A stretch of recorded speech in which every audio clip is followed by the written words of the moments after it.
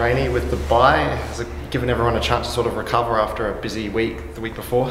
Yeah, definitely. It gives everyone time away from football because we had a weekend off. But it would have been nice if we kept playing because obviously we were very confident. We won 2 games in a row, but everyone has the bye, and now we're all refreshed and ready for Brisbane this weekend.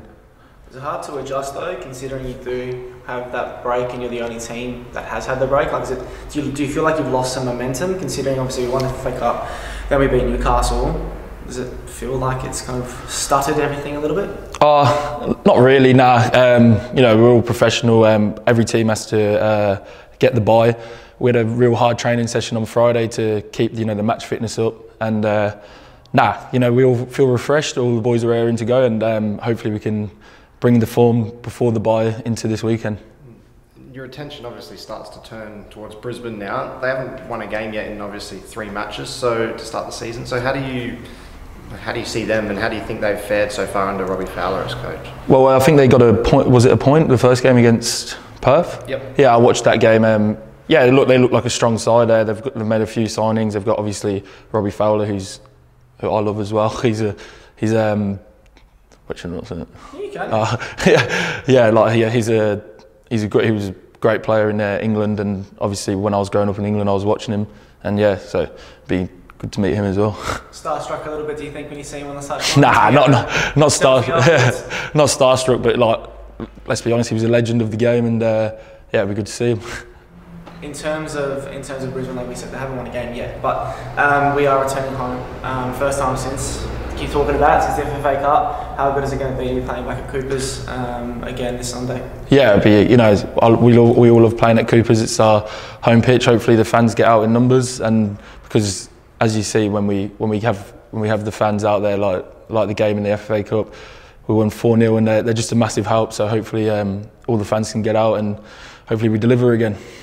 Are there any players in particular that you've got to be wary of Brisbane? I know on the weekend they probably should have beaten Western Sydney, but that ended in a goalless draw. But not any players that we have to be wary of. They've got a lot of experience up front. They've got a good midfield, but nothing to be wary of. We just got to play our game and do everything right tactically, and now we'll be sweet. How do you address the start of the domestic season itself?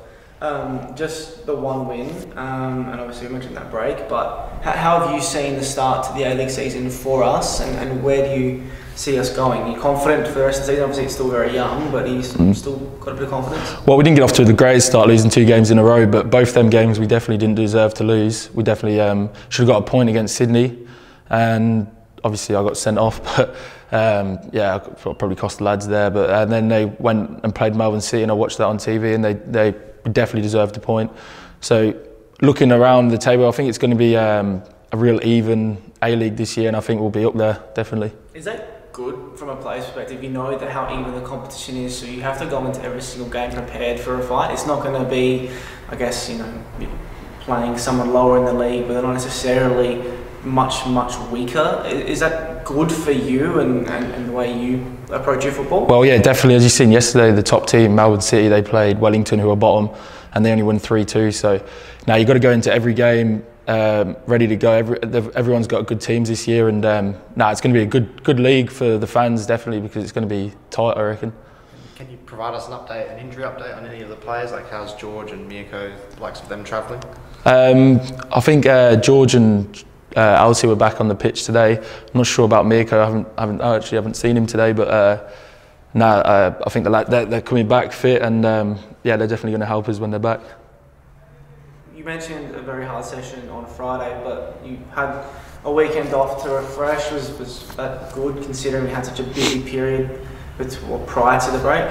Yeah, definitely. We played 3 games in a week. Well, some of the lads did. I played 2. And I was sore from that, so it's always good to get a break. But like I said, it would have been good to, keep that momentum going, and had a game that weekend. But everyone has to have the bye, and now we've got some of the injured lads back, so it's going to be everyone's fighting for a spot.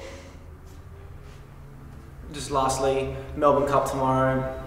Do you have a favourite? Are you going to be watching it? Are you going to be on the park? Do you know? Yeah, I think some of the lads will get together and watch the cup. I haven't got a favourite, but because I haven't really looked, but I'll probably definitely have a punt.